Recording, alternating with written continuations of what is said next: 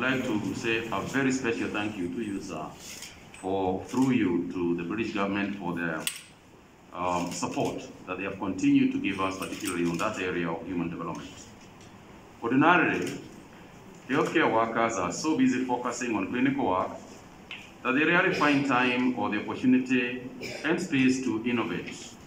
More often than not, even when they have those very rare moments, they lack the facility to perform them in.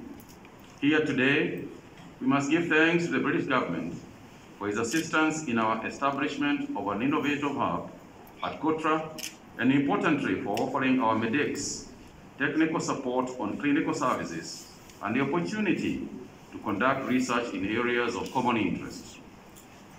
Ladies and gentlemen, there is much to be said about collaborations that extend well below the institutional agreements that they are based on, and touching and impacting the fabric of our societies and life. As it has done since the formation in the 1980s with the establishment of the renowned Kemri Kilifi Center, the UK-Kenya Scientific and Research Partnership, we accelerate Kenya's vision towards universal health coverage and in a very personal way, continue to extend the lives of millions of Kenyans. It is not lost on us that the UK government has anchored our research programs to the tune of some 70 million pounds, UK pounds, in the last 5 years.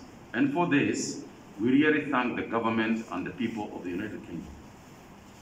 In closing, I want to take this opportunity to thank you, the Right Honorable Dominic Raab, and Mr. Secretary. I want to pay a special thank you for finding time, and I know how busy it is. I know the times we are talking about, and for you to dare cross over the seas and come here during the COVID period. I might say that we have been lucky to that extent in this country.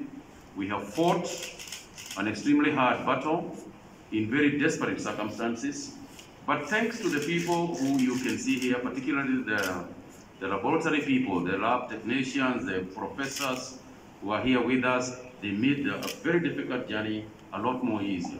And I want to thank you and applaud you for the great work that you have done as healthcare workers and as